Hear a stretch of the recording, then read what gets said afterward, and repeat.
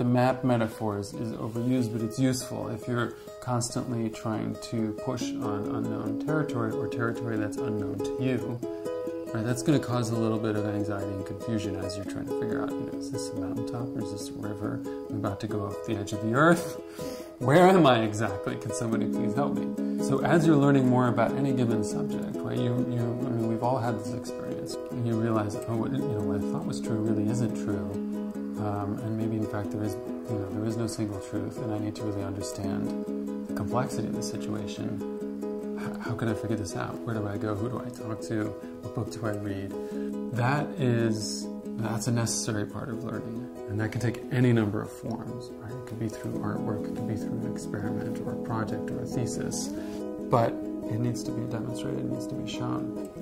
We're teaching a process, but you need the depth, right? You can't just have a sort of wandering and ranging experience.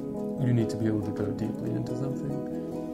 There's a level of engagement that is needed, and even just work, right? Putting in the time to figure something out or to, conduct the experiment.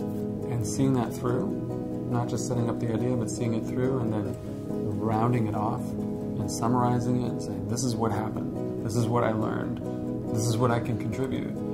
So it takes a certain kind of resilience and mindset and attitude towards learning and a comfort with a certain level of uncertainty and a certain level of ambiguity, not too much, but enough to really be comfortable with that, take it on, and decide that and feel that this is an exciting place to be in the place of discovering what you want and how to make it real.